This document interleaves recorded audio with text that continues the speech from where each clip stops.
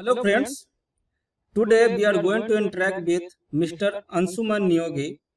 Currently he is pursuing M.Tech from IIT Guwahati in the Department of Mechanical Engineering. And today's video is going to be very informative, especially for the mechanical engineering students. From IIT Guwahati, he has got placement in Mercedes-Benz India Pvt Ltd. So today we will learn from him about the selection process, interview process, their difficulty level, future scope of mechanical engineering student, and many more. So let us start. Thank you, Angshuman, for joining with us today. Yeah, thank you for taking me on board. Welcome to our channel and foundation.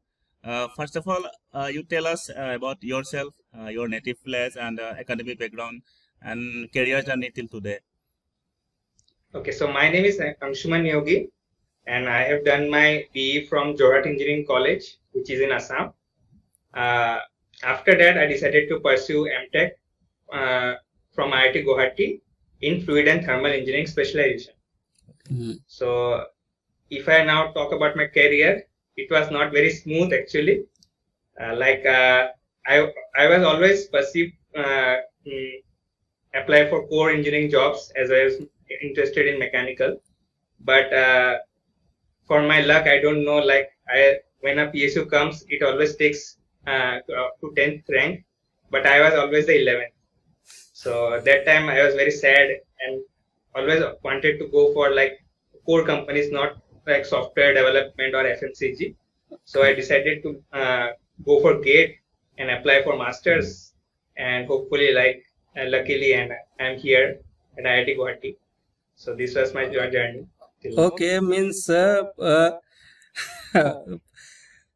you are always the 11th person. Okay, no problem. Now you are on IIT Guwahati and already got placed. So that is very good. So presently you are pursuing M.Tech and got placed. So where you have got placed? Where is the posting you have got? Yeah. So my posting will be in Bangalore. Exact location may be in Whitefield. So it is a posh area here. Okay. So how you have got selected? What is the selection process? You tell in detail. So most of the companies have a common selection procedure. They have first at 3 levels they are selecting. They are first is the written test, followed by 2 rounds of interviews. Okay. So the first will be technical, and the second will be HR. Okay. So if you have qualified for the written, then you can opt for the interviews. So this is the core for the core profiles. Sometimes it ranges, like some companies may prefer GD and all, but mostly this is the criteria for selection criteria. Okay, so you have given the written test. Okay. Yes. So in written test, what type of questions are there? So as per for the campus placements, mostly the written tests are from the GATE subjects which I have prepared. So if I am from mechanical, so my questions were from mechanical, simple GATE 1 mark questions and all. But sometimes for companies like Mercedes, Siemens, GE, they prefer some good level questions also. So they put some ESC level good questions, 2 marks questions. Okay. Okay, but for most of the core companies, they are very simple questions. You get a limited amount of time, and that time you have to answer those 1 mark questions and score a minimum marks to get shortlisted for the interview. Okay, it means the pattern is for the GATE syllabus they are following. Okay, and the GATE pattern they are following. So and some companies are also following the ESC pattern, engineering service. Yeah, some good companies they are also following. Okay. So now there is 2 rounds of interview. You have told. Yes. So in first round, that is technical round. Okay. So in technical round, what type of question they have asked you? So it varies from companies to companies. Okay. So the R&D companies mostly focus on your projects and whatever you have written in the CVs. So the project will be for mostly design or thermal specialization they choose. So if you are from thermal specialization and you have opted for CFD, then they will ask from CFD computational fluid dynamics questions. And if you are from design and you have FEM subjects, They will ask for finite element questions, vibration questions, those type of questions. But first you have to clearly explain your project and why you are doing so, what is the scopes of it. And later on, they comes to the basic of engineering, mechanical engineering. They ask in general questions. So it varies from companies to companies, but mostly it will be on your project, your CVs, your subjects, and basics of mechanical. Okay, so basics you have told from the mechanical. So you are from thermal background. So the basics also related to thermal or from everywhere? No, it can be anything. It can be anything. Okay, so mainly it deals with the which project you are doing, and Yes. related to that some advanced level question or basic level question, and Yes. after that they will go into the basics of the mechanical engineering. Yes, That is the you process. got it right. Yes. Okay, so now you have given the interview. So what do you feel? It is difficult, it was moderate, it was easy, what type of? I can't say it was easy. It was very difficult for me. Like I wasn't expecting like that I will be selected. Like they were very tough questions. Yes, I have given most of the answers, but I haven't given some of the answers too. Like, so I don't know for sure what was the criteria for them. Like most of the question I have answered, but they prefer confidence. I think how you are approaching the questions, even if you don't get the answer, your approach will be seen. Like you are getting to the answer or not, closer to the answer or not. Oh, So those are very important. matters. Mainly Yeah, approach matters. They don't ask like direct question, what is heat transfer? Like that question don't ask. They ask like boundary layer, make boundary layer, and come to the equations and all. So they have approach question. Okay, they are testing your concept and application based, Yeah. I think. Yeah. Okay. For which job profile you have got your offer? Mine is thermal, CFD simulations in thermal engineering. So in company, in which job profile you'll go for research only there? Yeah, research only. R&D job it is. R&D job. R&D job it is. Okay, that is a very good. So for that the job profile, what are the basic skills that are required for that profile? Yeah, so if you are from thermal background, mostly you will be needing CFD. Okay. And some knowledge of fluid dynamics and all. But if you are from design, you will be needing some good knowledge of FEM, which is finite element analysis. Then applications of MATLAB and all those softwares will be necessary. So these are the basics criteria. And that you are working on the CFD problem. So you have used any software? You know any software? Yes, yes. I have used console and little bit of open source software Basilisk.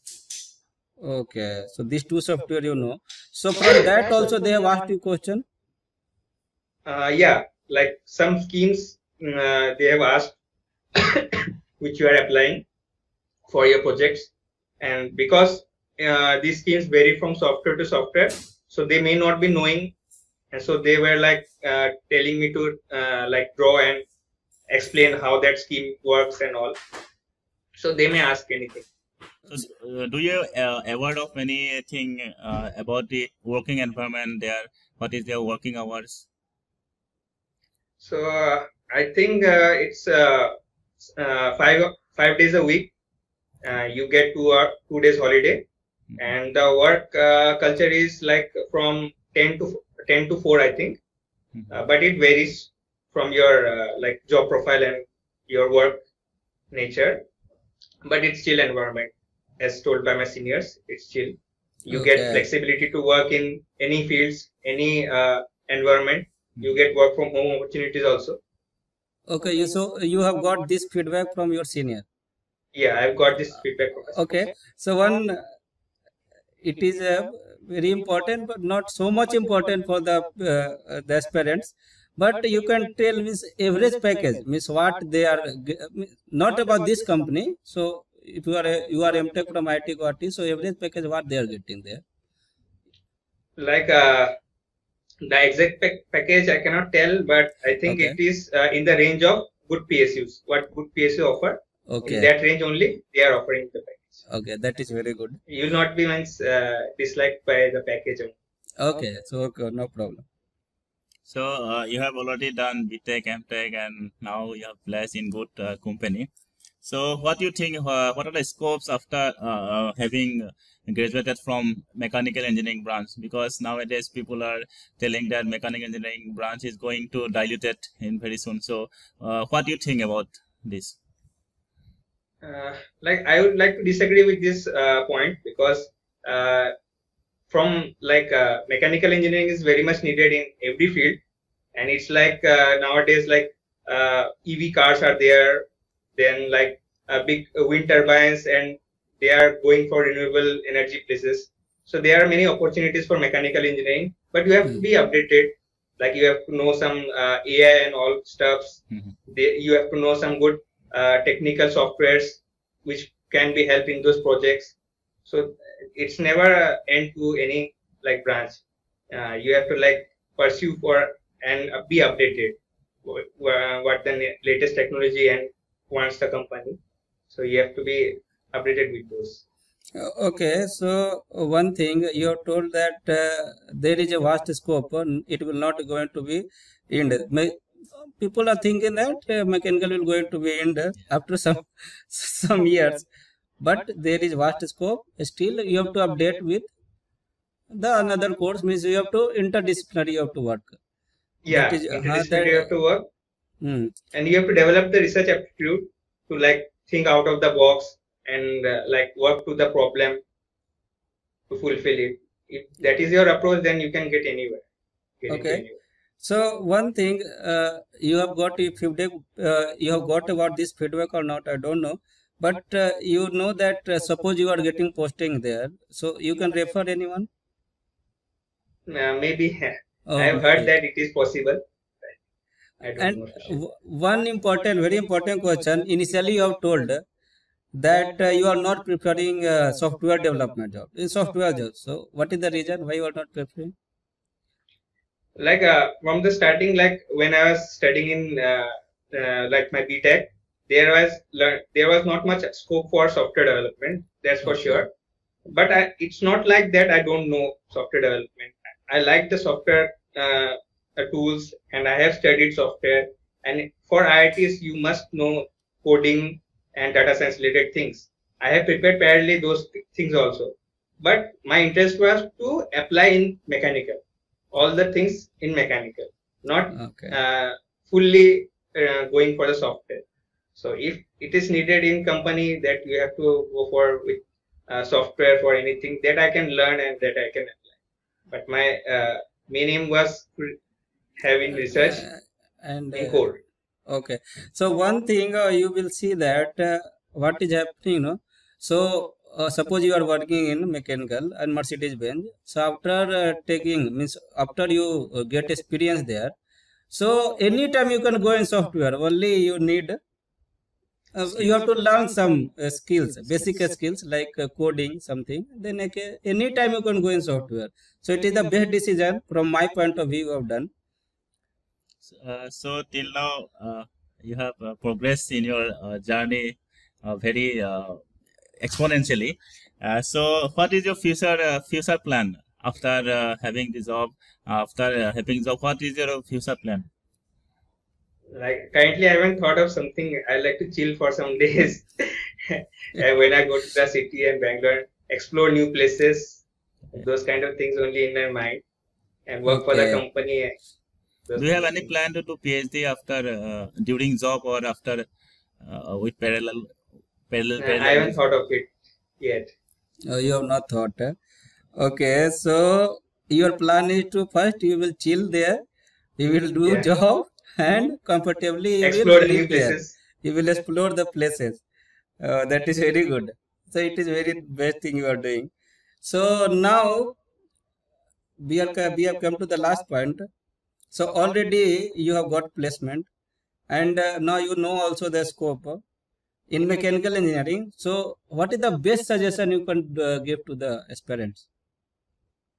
I have seen many aspirants who are not opting for masters. They think all the options die after B.Tech only. But I am not agreeing with this. I think you should go for good colleges of tier 1 and tier 2, because the most important thing today is exposure. So if you come to good colleges, you get good exposure, and you can like explore what opportunities are there. Like some students from mechanical go to product design. Some students can go for MS in good colleges. Some students can go for data analytics and all. They come here and then they know like how many opportunities there was, but they were earlier not aware of it. So I think you should explore. Okay, So not so think like you are- B.Tech is the end. you are suggesting to the parents you should explore, and definitely you should opt for the master degree. Yeah. That is your suggestion. So that is very good, and thank you very much, Mr. Angshuman, for giving the valuable information and also motivating the mechanical engineering students. So now they are demotivated. So they are thinking they it's will not get job in the code company. So many aspirants have the dream here also, this college. Many aspirants have the dream to get the in code companies. So they are now demotivated, but you have given the very much valuable information, the difficulty level, what are the difficulty level in the interview, and what is the selection process. So actually it will also differ from the college to college, but it will be the general thing. The interview, what you have told, it will be the general everywhere. So that is the best thing you have done. And thank you for joining with us and interacting with us. Thank you. Thank you, sir.